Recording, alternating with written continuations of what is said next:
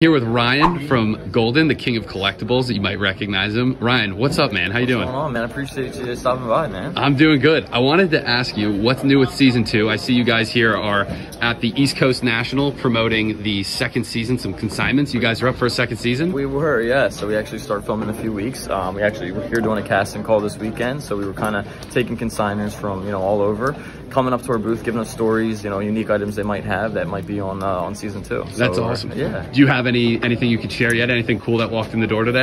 We had some unique stuff. I don't want to do any spoilers. Can't give too much. Yeah, I can't give too much, but we have some good stuff coming for sure. What can viewers expect in season 2?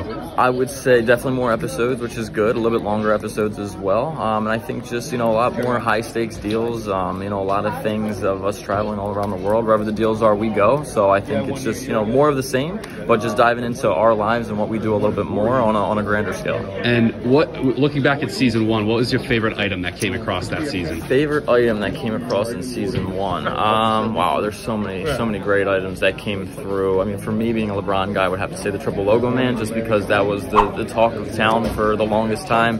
That chase was going on. I was a part of that chase. I wanted to hit that card so bad. So just seeing that card and getting to deal with that card and hold that card in person was pretty special. In terms of athletes or celebrities that are going to be on for season 2, that's been announced yet? I can't say the names of the celebrities and athletes that will be on, but I will tell you we have some really big names lined up, some big clients that we've been working with for a while that now saw kind of how season 1 was, and now they're excited to be a part of it on season 2. So stay tuned, but it should be pretty special. Very cool. So tell me about the next couple shows you guys are going to. So how long are you guys going to be taking consignments for the National? We try to have a presence at all the big shows. I know we're at Burbank next, which will be next weekend.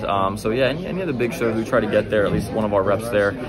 It's just good to meet the people that we work with. A lot of times I think it's different when you're talking to someone on the phone versus seeing them in person. I think it's just a whole different, element. So it's great when we can meet our people in person.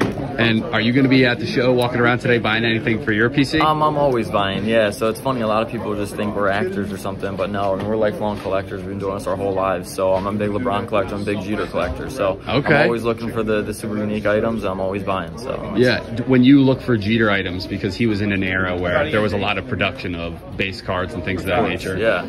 Is there any specific card you're on the hunt for that's probably a lower pop, or any dream card you have? This is one of my favorites right here, actually. So the Star Rubies right here, you see this Jeter, just the iconic Jeter shot. It's one of my favorite Jeters of all time, number to 50 as well. So, awesome. that's one of my Star Ruby. Yeah. Well, very cool. Well, I'm with the star of King of Collectibles here. I appreciate it, man. Absolutely, so again, if anybody is looking to consign for the next season of King of Collectibles for Goldin, check it out. Thank you so much, Ryan. Pleasure, Good man. luck at the show. Thank you.